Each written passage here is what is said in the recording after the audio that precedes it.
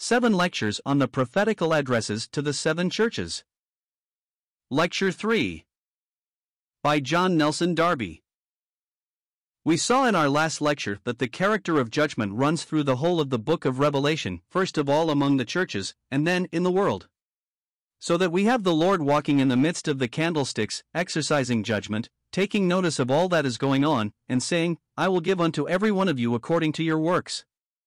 And we also saw the importance of remembering the distinction between the church as seen in Christ in heaven, and seen on the earth, as representing Christ. We are partakers of his life, and united to him in heaven, but it is equally true that he has set the church as a vessel to bear his name before the world, the epistle of Christ known and read of all men. We also remarked that the responsibility of the church down here does not touch the question of salvation in any wise, and also that God's faithfulness to individuals does not touch the judgment of the corporate body bearing his name. God had promised in his faithfulness to carry them on to the fullness of his glory, but, at the same time, he must judge them for failure in the responsibility in which he has placed them down here. We must not confound his judgment of the vessel set in testimony on the earth, and his faithfulness to the church, the bride, united by the Holy Ghost to Christ in heaven.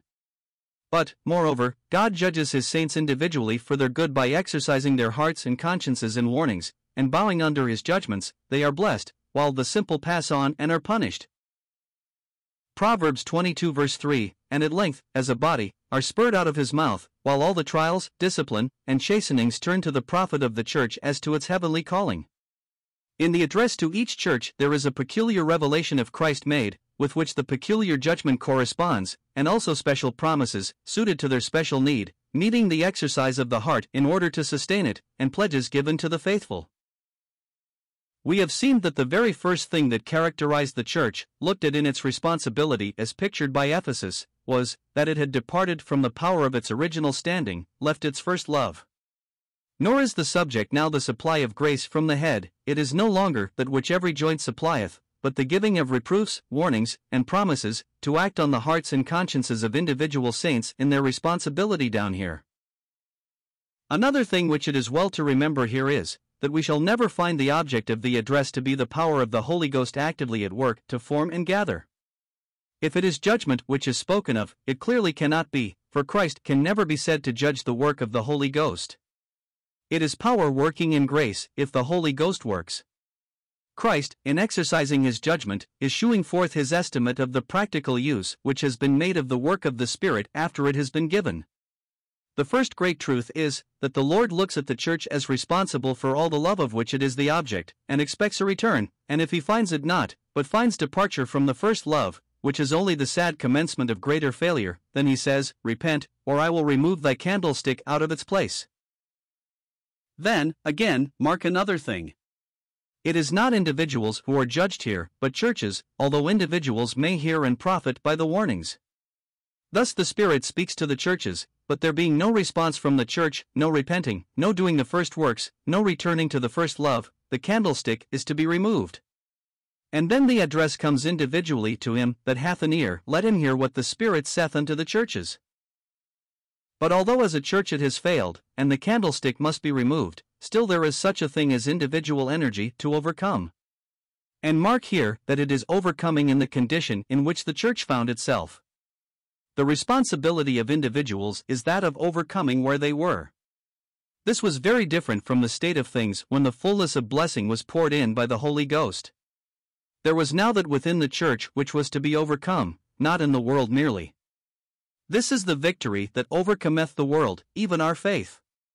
He will revive the heart of the faithful one by promises to sustain it against the snare of Satan in the world, but when decay has come in, then the conscience necessarily becomes exercised as to maintenance of their standing where they were. Snares, difficulties, and dangers had come in, for we must remember that the church had fallen from its first love when Smyrna was addressed, and the moment the church is addressed by the Spirit as a fallen church, it ceases to be in itself the place of security for the saint. He cannot take for granted that, in walking with it, he walks according to the power and will of God. A fallen church cannot secure me from error, being itself under judgment. It cannot be a guarantee for anything. In truth it never was, but apostolic power and energy, which sustained and watched over it, while the apostles lived. See Acts 20 verses 28 to 29, and 2 Peter 1 verse 15. Then individuals are singled out, for the church can no longer warrant me in this or that. The church may be right in this or that, but I have to make good my security against, or at any rate independent of, the church by the word of God, for I must discern what I can follow, and what I cannot, by the word of God applied by the Spirit. But then this state of things by no means supposes that there was no blessing, that there was nothing excellent left in the church, for we find the Lord recognizing and commending many things. But surely I need scarcely say, how amazingly important is this principle, that a failing church ceases to be a guarantee, and, therefore, I have to judge in individual responsibility what I am to receive and what I am to reject. The church has been, as set up of God, a place of blessing as regards individuals, a guardian for Christ of the state they were in, as being the vessel and expression of the power of the Holy Ghost, the proper result of His working, but it is not so at all now that it has left its first estate, and, as we have remarked, the apostles alone ever maintained it in it practically, as in the case of Ananias and Sapphira, the church of Corinth, etc. Our responsibility, however, never changes, nor can Christ fail in needed grace for the state in which the church is. I would here take the opportunity of making a remark on the word development, which Satan has brought in as a very favorite word. Now there is perfect and entire infidelity involved in this thought of development in the church of the living God. There is nothing in God to be developed, He is the perfect unchangeable source of all. Now what God has called us to is a perfect revelation of Himself in Christ, as we saw in 1 John 1 verses 1 to 2. There was the manifestation of that eternal life which was with the Father, and it is clear that there can be no development of that which has been manifested unless we can get something beyond the perfection of Christ, in whom all fullness dwells. God is light, Christ was the true light, and this shone out fully in the revelation of the glory of His person, by the power of the Holy Ghost. And can we get anything better or fuller than this light? Can we add to this revelation of truth? There is much to be learned about Him, but it is a person that is here presented, and not a doctrine. If it were a doctrine merely, we might get something added, another doctrine, but it is not a question of doctrine merely, but a living person that has been revealed. Well, then, if it is Christ Himself, what more can be revealed? We cannot add to what God has wrought. Alas! Man may decline from it, as was the case at Ephesus.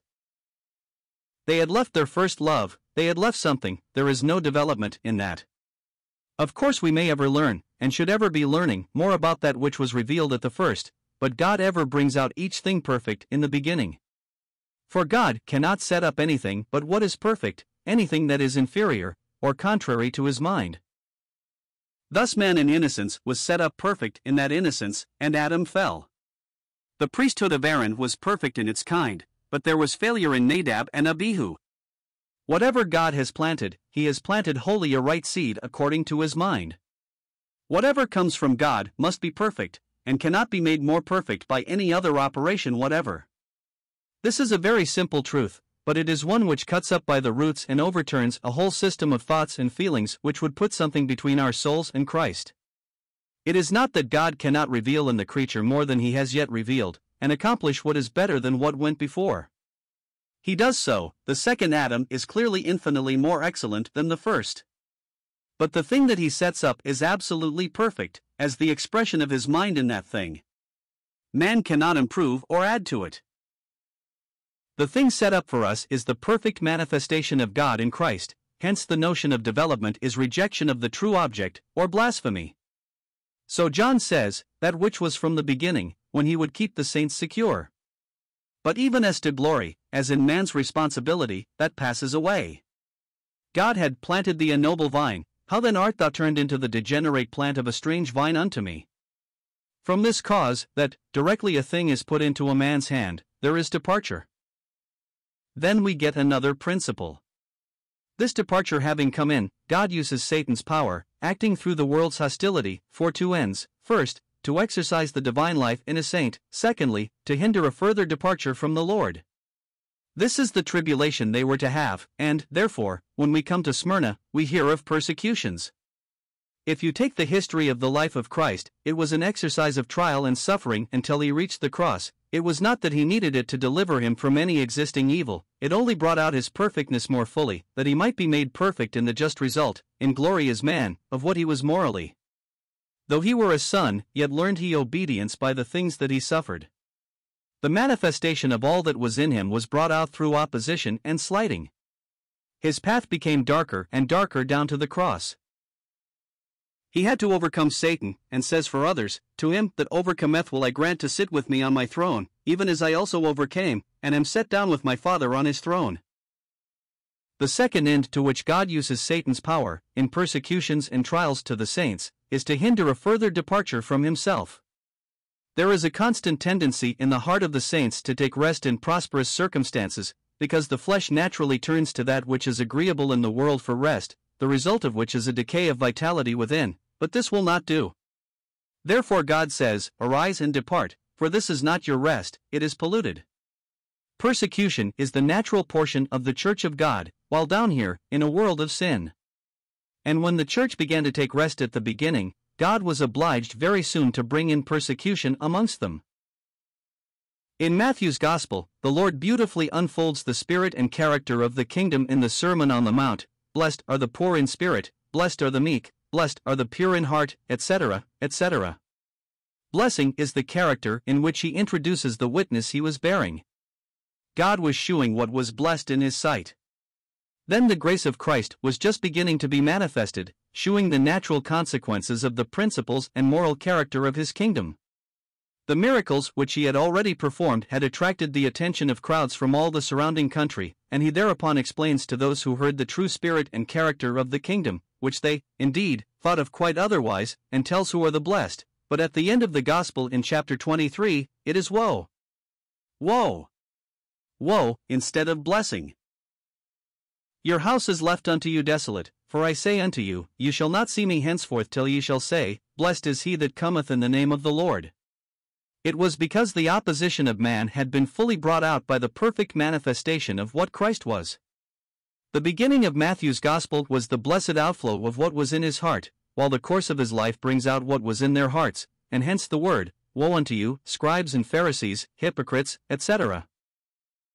To return, God sends us tribulation, opposition from without, to bring out grace and to hinder the constant tendency to decay. With Christ it was always and only to bring out grace. Thus God uses Satan as an instrument to work out blessing even for the church. Take Job, for instance. How wondrously was Satan used of God for blessing in Job's case.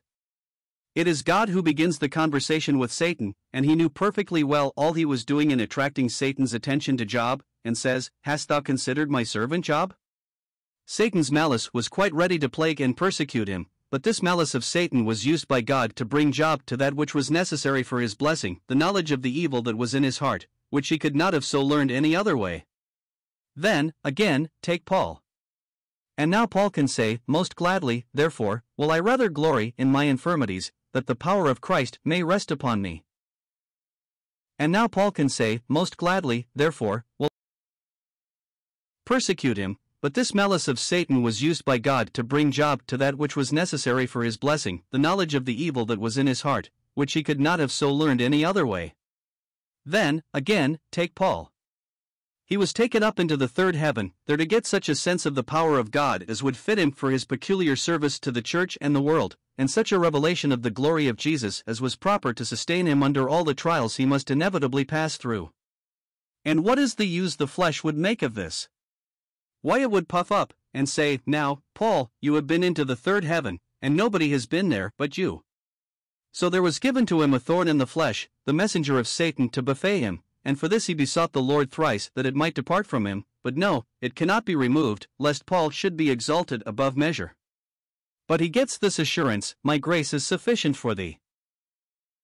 That which became strength to Paul, as far as himself was concerned, was that by which he learned his own weakness, the thorn in the flesh, the messenger to buffet him, for it then became a question of Christ's grace and strength, and not Paul's. And now Paul can say, Most gladly, therefore, will I rather glory in my infirmities, that the power of Christ may rest upon me. It seems astonishing that God should use Satan as an instrument to try the saints with, and not interfere to deliver, but so he does, as we see here, for he says, Not I will cast you into prison, but the devil will cast some of you into prison. But could not the Lord have hindered it? Of course he could, but as the trial was needed, had he hindered the devil from so acting, he would have hindered them from the blessings which would result from such a trial. Take, again, the case of Peter. The Lord said, Satan hath desired to have you that he may sift you as wheat, but I have prayed for thee. What? That Peter should not be sifted? No, not a bit, for Peter needed sifting, because he had confidence in the flesh. But the Lord prayed that his faith might not fail, that is, that Peter might be sustained under his trial, his heart not lose its hold on Christ, but be assured of his love, and get the intended blessing. And to such trials of faith Peter alludes, when he says, that the trial of your faith being much more precious than of gold that perisheth, though it be tried with fire, might be found unto praise, and honor, and glory, at the appearing of Jesus Christ. And when Satan had sifted the chaff from the wheat, then the Lord would use him as he said, When thou art converted, strengthen thy brethren. When the church had fallen, had left its first love, she has to be put in the furnace, to keep the world, its allurements, and its evil, from acting on her own evil tendencies, while remaining in a body of sin and death. While she was walking in the freshness of her first love, the world had no power over her. Christ was too vividly the object before her for her to sink into other affections which leave the heart open to the reasoning of unbelief. But when the first love was departed from, then the church became the prey of her own evil flesh, acted on by the evils around, therefore she must be put into the furnace, the place where Satan persecuted, to prevent her getting into the far more dangerous place where Satan dwells, that is, the world. Verse 9. I know thy works, and tribulation, and poverty, but thou art rich. Christians were poor and despicable in appearance, when the church was first set up. Leaving their first love, they were in danger of falling in with the current of the world's reasonings, and the Lord lets loose the prince of it against them, makes them find their sorrow where they were in danger of finding a false ease and joy, but the true character of enmity of the world, instead of its false allurements, which draw them into it, and away from the Father's love, and they sink into the insignificance and poverty which the world's opposition sets the saints in. But thou art rich, says the Lord. These poor despised few possessed divine and exhaustless riches. They had got multiplied in the world and enlarged, and then there was a tendency to rest in the effects produced and not on the Lord, and the Lord, loving them too much to suffer this, must put them into the furnace to make them lean on himself. For he will cast the church on its own proper portion altogether, and therefore he uses the hostility of the world to drive it back into its own proper hopes and privileges. But for this it would seem strange that the Lord should leave them to be tried 10 days, were it not to teach them that heaven is their portion and not the earth, that they are not to remain on the earth, but to pass through it as pilgrims and strangers, to glorify him who, when down here, was a stranger, and who now in glory is a stranger to the world, as the world. But then this shews also that the trial is measured. God may use Satan as a rod, but he cannot touch a hair of our head beyond what is allowed. But the church must be brought to the deep consciousness of the state from whence she has so deeply fallen. Hence, Christ not only suffered the devil to cast some of them into prison, but says also, Be thou faithful unto death, and I will give thee a crown of life. They may be martyred, and what then? Jesus gives them a crown of life. The church had slipped into the world, still, where living faith was in exercise, the effect was to give Christ his true place, and to strengthen all. When once it came to the question of giving up Christ, there were martyrs, perhaps even amongst the worldliest. This is often seen. Just so it is now, in the day in which we live. Christians are largely seeking just what the world seek, wealth, power, and influence. These three things are just what the Lord had not. And can I be said to be a stranger where I have power and influence? Certainly not, and if the Lord turns the current against them, then they must pass through the furnace. The church must give up a heavenly Christ and a crucified Christ, if it take the world up in any sense as its portion. The church of God cannot associate the world and religion without losing its true character. The object of Judaism was to associate religion with this world, with the earth, and thus God proved whether man could be attracted to God himself through earthly things being associated with him. To this end God gave them a magnificent temple, gorgeous dresses, splendid ceremonies, music and singing, that he might mingle the tastes and feelings of nature with himself. But all this, mark, needed a priesthood between them and God, for it was not the presence of God, as light, in heaven, and peaceful communion with himself. These earthly things do but keep the soul at a distance from God. For, wherever the world is connected with religion, priesthood must come in, because, the moment you get man as he is, he cannot stand before God, he cannot stand in the light and therefore needs a priest. But we now are brought nigh, we can stand in the light as God is in the light, we are priests, and as to our standing in God's presence, there is no need of a priesthood between God and us. Christ suffered without the gate, and the moment the blood of Christ, wherewith we are sanctified, is taken into the holy place into the presence of God, our association is with heavenly places, and no longer with an earthly city, for there is no holy city now, and we are taken outside the world altogether, and the world, as religionized in a fleshly way, for that, for us, is the camp. Let us go out therefore unto him without the camp, and inside the veil with him.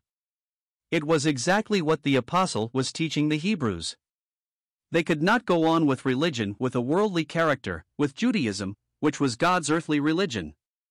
Hence, too, it is the apostle says, if he had known Christ after the flesh, he knew him no more. He was only a heavenly Christ to him. Carnal ordinances connected man with God under Judaism, but, Christ being rejected, his followers have his place of acceptance in heaven and rejection on the earth. The cross or heaven. Now there is no middle thing, Christ is wholly heavenly, and we are raised up to sit in heavenly places in him. The moment the church loses the sense of its heavenly place in Christ, the Lord in his faithful love lets loose the power of Satan upon us, just that we may learn that the very world that we are seeking to religionize is the place of Satan's throne. Of course, in such case we shall be sure to have the world and its thoughts about religion entirely opposed to us, but then we shall have Christ and his thoughts with us, who says, "Fear none of those things which thou shalt suffer, for I am the first and the last, which was dead and is alive." The character of Christ in the address to this church is as dead and alive. Christ is not merely divine God, but he is also the one who was dead and is alive again forevermore. Looked at as man, he has been rejected and cast out, so that, like Mary Magdalene, we must get either an empty tomb, for that is all the world is, if we seek Christ, or a risen Jesus. If your heart is fixed on Christ, all you will find in this world is the tomb of Jesus, and nothing in it. Then we have nothing to do with this world, for if we are in spirit with our head in heaven, we have all our blessings there. But then it is a constant difficulty, in a world like this, to get and to keep the heart and soul up to this, but it must be done.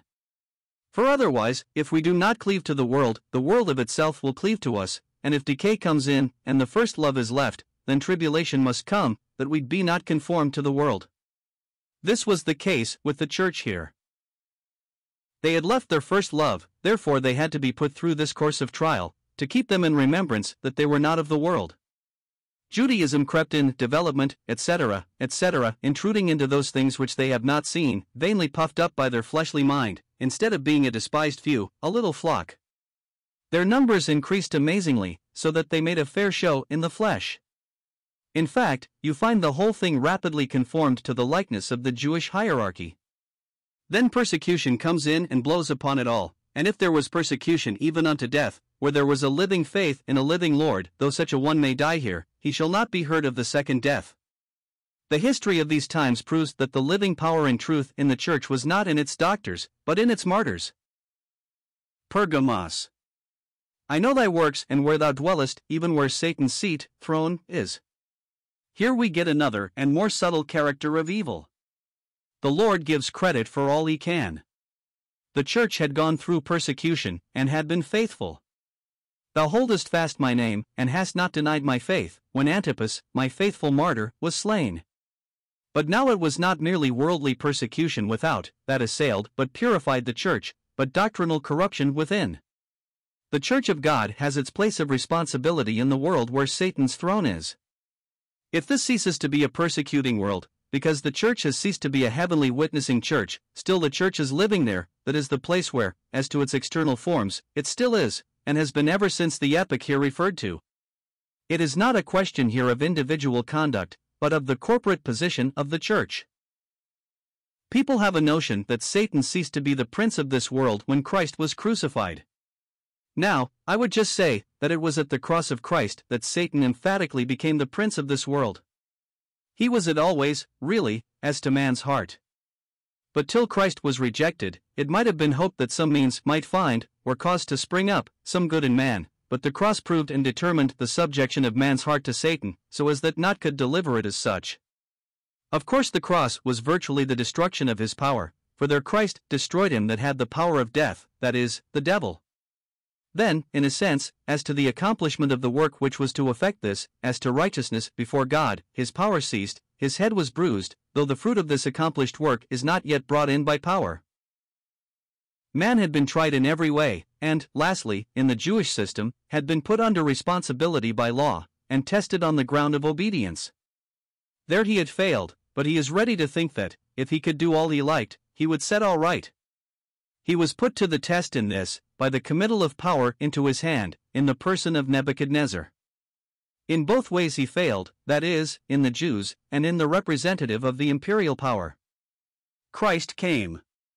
Satan risked everything in getting rid of Christ, but it only ended in his own defeat. Still he is for a time left to lead the world out of which Christ has been cast, which, in its universal and varied forms, is the instrument of Satan, as we see at the Lord's crucifixion. Satan, the prince of this world, came and found nothing in Christ, but the chief priests, Pharisees, Pontius Pilate, Jews, and Gentile power were all led of him. And even his own disciples forsook him, through their dread of Satan's power manifested in the world. In a word, the whole world was led by Satan to reject Christ, and from that moment Satan is the manifested prince of this world, for until Christ was rejected by the world, Satan could not be displayed as the world's prince. And the Lord owned him such, calling him the prince of this world, saying, Now is the judgment of this world, now shall the prince of this world be cast out. The prince of this world cometh, and hath nothing in me. The Church of God has been taken entirely out of the world to be associated with God's prince in heaven, therefore Christians have no business to be dwelling, as their place of abode, their home, where Satan's throne is, living in the world and as the world. But, alas! The Church has practically slipped off from holding the head, and has taken an earthly character. If to me to live is Christ, it is not Christ to be standing in worldly religion, for man in the flesh must have something between him and the head. The difference between the Christian and the religion of the world is of the most absolute character. If ye be dead with Christ from the rudiments of the world, why, as though living, that is, alive, in the world, are ye subject to ordinances? A man in the world must have ordinances. How can he get on religiously without them? But ordinances are not Christ, they have been nailed to his cross. There is no possibility of escaping the religion of the world, ordinances, and the like, but by knowing and walking in the power of a dead and risen Christ. Man in the flesh must have a religion of ordinances between him and God, but if united to the head in heaven, nothing can be wanting to bring him nearer, for he is one with Christ, and if he is not one with the head, then he is separated from Christ. Put anything whatever between Christ and the soul, and all is gone. The position then becomes a totally different one. This corrupt tendency to association with the world brought in persecution, but with it the suited promise, Be thou faithful unto death, and I will give thee a crown of life. It is quite true that the Lord causes trial, but never do you find that there is with him any moral acquiescence in evil. He cannot tempt by evil doctrine. The Lord had taught them the evil of this corrupting association with the world, by turning it into a persecuting world, but he could not send Balaam's evil teaching, for it would be impossible to talk of Christ sending moral temptation as a rod for the correction of the saints. He may permit it in his holy wisdom. The effort of the enemy in Pergamos would not like the tribulation spoken of in Smyrna. Balaam would associate them religiously with the world, a sadder evil than Satan's openly persecuting power. In Ephesus, we had the first point of departure, leaving their first love. In Smyrna they were put into the furnace. Persecution had not attained Satan's ends, faithfulness even unto death had crowned the sufferers with a martyr's honor, but here a new danger arises. They were dwelling where Satan's throne is. The world is the place of Satan's throne, and now corruption, pleasing to the flesh, associating the church with the world, is taught. The enemy is working within. Thou hast them that hold the doctrine of Balaam. Thus there is an amazing and most instructive difference between the persecution of Smyrna and the seduction of Pergamos. In Smyrna the Lord says, The devil shall cast some of you into prison that you may be tried. Be thou faithful unto death, and I will give thee a crown of life. I have died for you, and now do you be faithful unto death for me. In Smyrna the Lord would not step in to hinder the consequences of the position they were in, but turned them to the maintaining the declining church in its own true character, giving the assurance of the everlasting and heavenly promise, a crown to the faithful. But in Pergamos, the fact of their dwelling in the place where Satan's throne was shews itself in another way. And the Lord could not, without judging the world itself, remove the snare by acting on the world itself. You have got satanic subtlety acting in concert with the world, and by its spirit in the church a false prophet leading it into association with the place of Satan's throne where it dwelt, the world that had ceased to be a persecutor. You have got Balaam there, not Jezebel yet. A most terrible and frightful character is that of Balaam. The question had been already raised on the ground of Israel's failure, whether God would bring them into the land, whether Satan, through his instruments, Balak and Balaam, could hinder Israel's entrance into Canaan. The effort was to get Jehovah to curse Israel, but they could not. For, as between him and the accuser, God saw no perverseness in Israel, neither was there any possibility of using Satan's power against the people of God, as Balaam said, "There is no enchantment against Jacob, neither is there any divination against Israel." God held Balaam's lips and forced him to speak blessings instead of cursings, in spite of himself. Resist the devil, and he will flee from you. When the devil comes as an adversary, he has no power. The secret of his power lies in coming in as a tempter and seducer.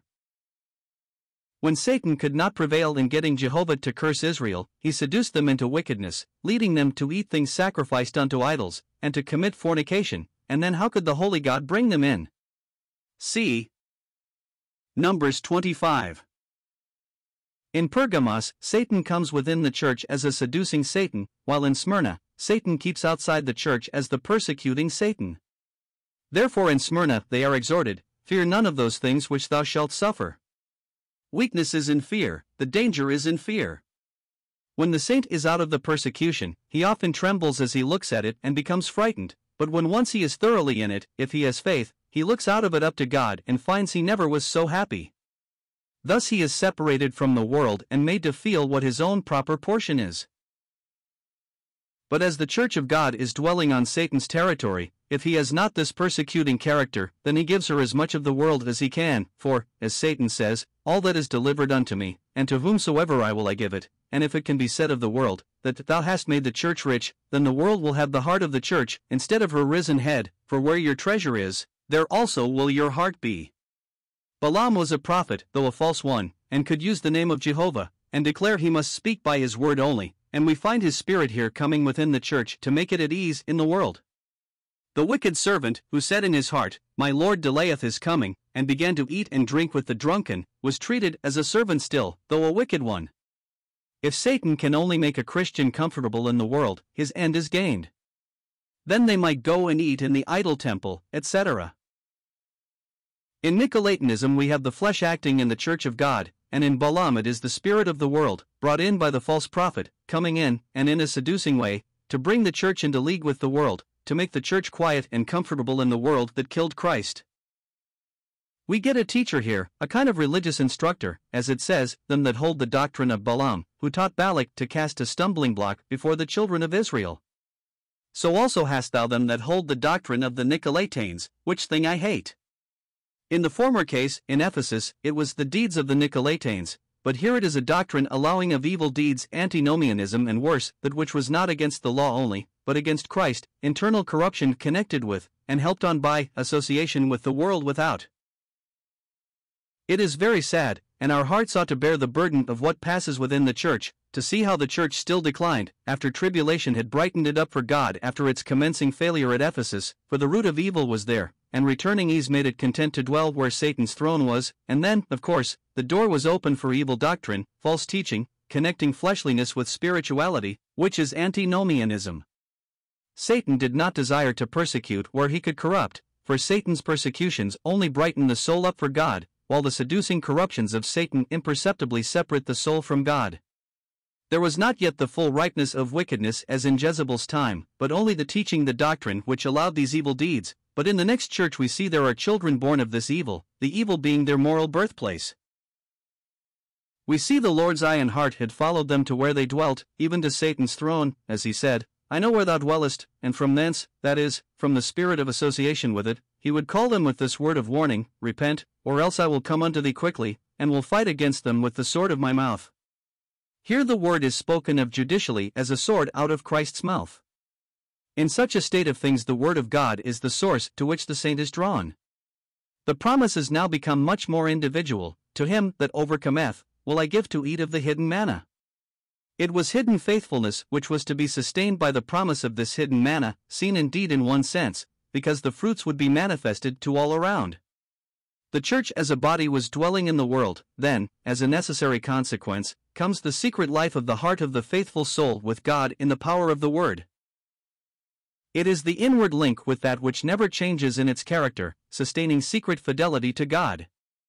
And what a difference is this from the judicial use of the word, the being fought against by the sword of Christ's mouth, the living members being associated with the Christ who suffered on earth, but is now in heaven.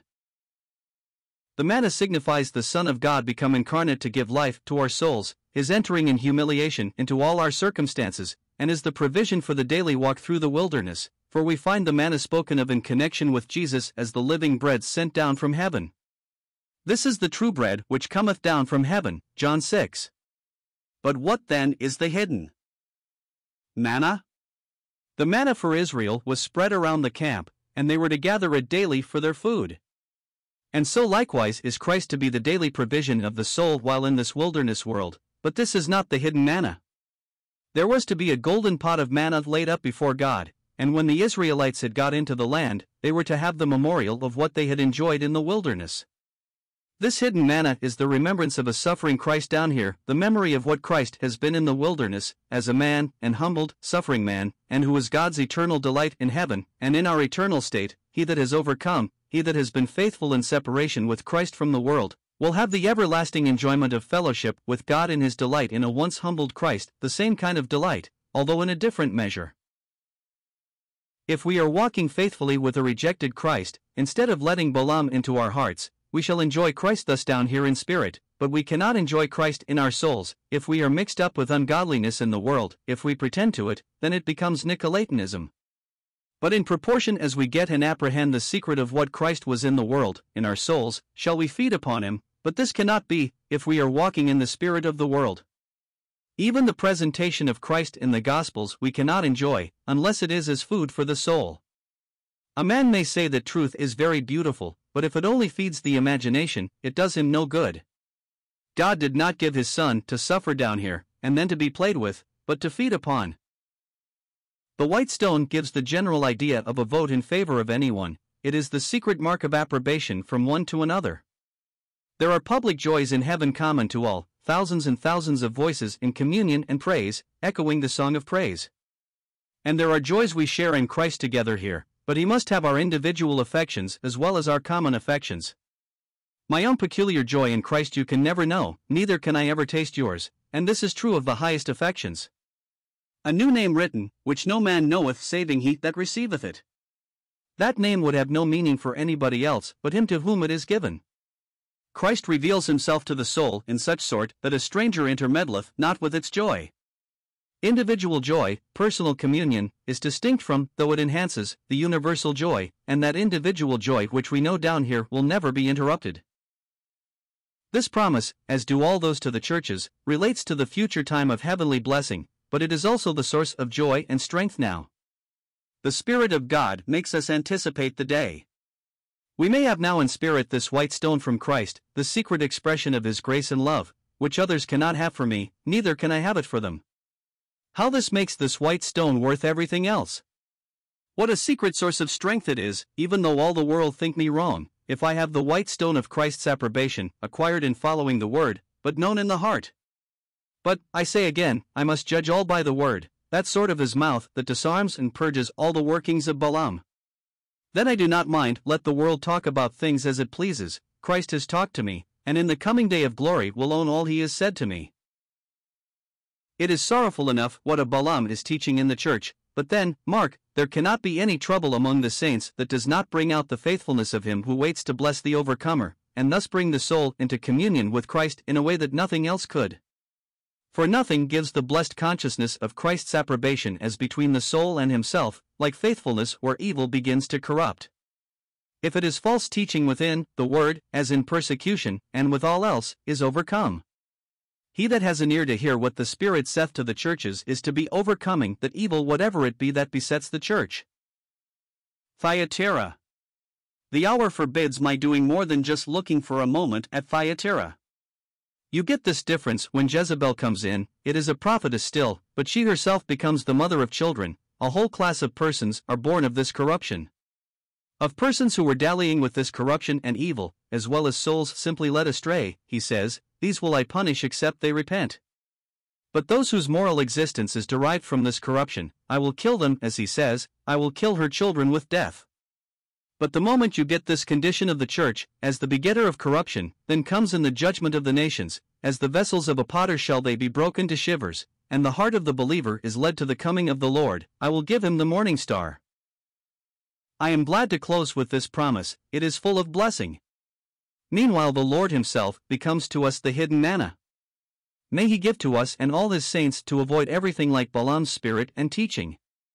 We are one with Jesus, members of his body, we are of his flesh, and of his bones, and nothing but this union with Christ will abide, as the knowledge of our union with Christ, and the realization of it in our souls, is the only safeguard against the seducing spirit of the day in which we live.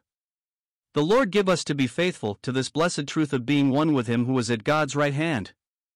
Then people may try to get between me and God by their ordinances or their priesthood, but I can say, no, I am brought too near to God for you to come between us, and also too near to God for you to bring me nearer. There is where grace has set me, and all else is but pitiable nonsense. We are called upon to judge evil in the church, for God cannot accept Balaam and Jezebel, if we can. Therefore, may the Lord give us to remember that failure within the church is to be judged.